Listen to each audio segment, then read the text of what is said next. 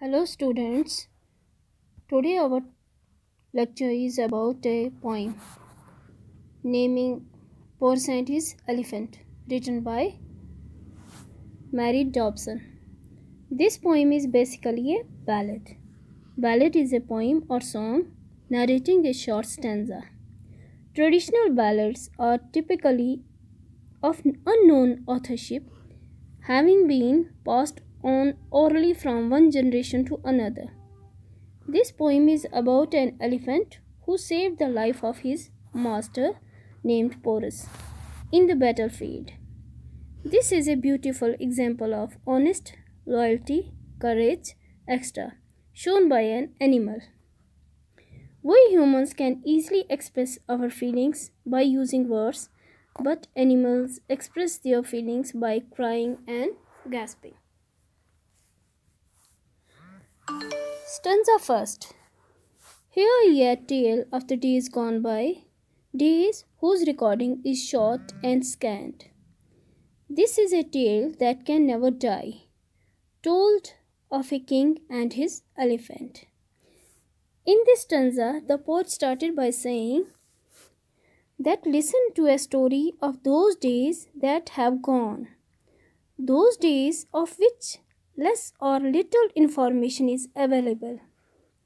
This is a story that will never live forever, a story of a king named Porus and his elephant.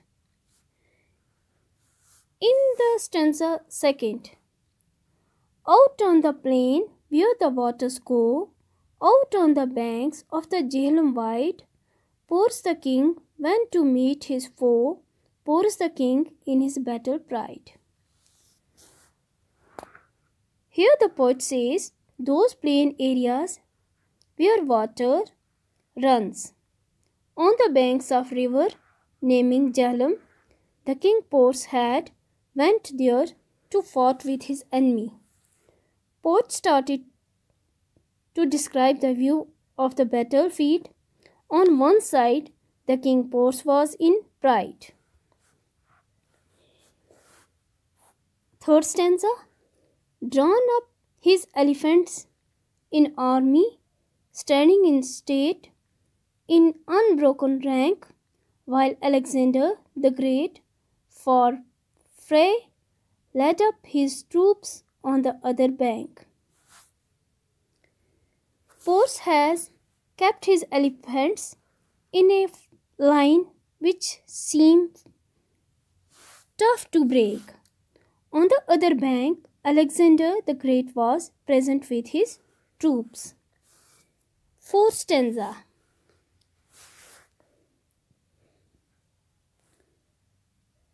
First raged the fight. It was hard to tell what would betide, and they fought the more, till from his elephant sudden fell Porus the king, who was wounded sore. The war started in such a furious way that I was difficult to say what will happen, but they fought continuously.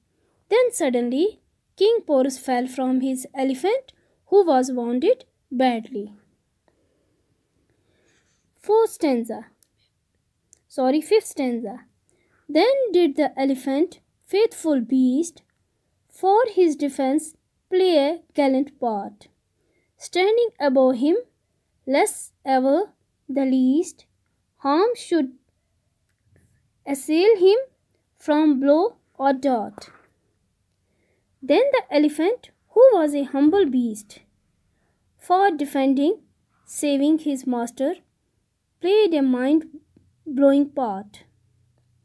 The mighty animal stand over his master to protect him from any further harm like dart, arrow or sword. Sixth stanza.